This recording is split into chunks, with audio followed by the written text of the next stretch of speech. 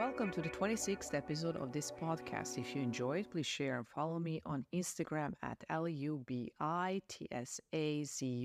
or on YouTube at The Points to Ponder. Your support is greatly appreciated. Have you ever thought about why hugging someone feels so comforting, especially in times of distress? The thymus gland is situated in the upper chest, behind the breastbone, and in front of the ascending aorta, a major blood vessel of the heart.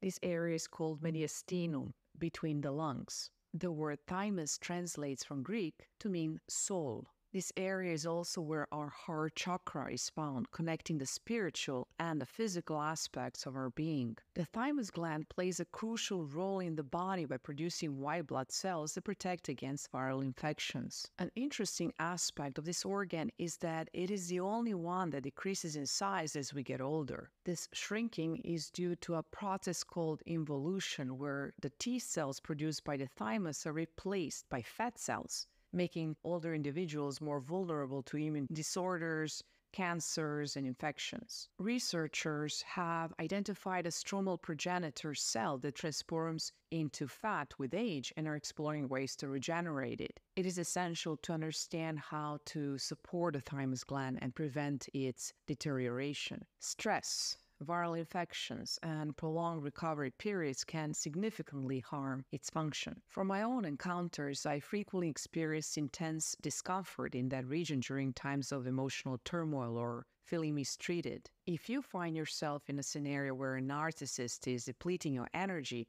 or you're constantly giving without receiving, it is advisable to exit promptly. Such stress can have detrimental effects on your well-being, with instances of it leading to autoimmune conditions. While we may say, my soul hurts or my heart hurts, it is essentially the stress affecting our thymus gland. If you ever find yourself in that situation, consider making changes in your life and discovering a sense of purpose. A few years ago, I came across a book called Miracle Morning by Hal Elrod, where he shares his personal struggles and how he overcame them. He introduces the concept of savers, which are daily activities to be done before anything else in the morning. By altering your routine in this way, you can bring more organization to your life and thoughts. Each activity is meant to be done for 10 minutes, allowing you to complete all 6 within an hour. The first activity, S, stands for silence, which is often neglected, but essential. This can involve a meditation early in the morning. Personally, I have found it beneficial to place one palm on my forehead and the other on the back of my head while meditating, as it helps me relax and quiet my mind.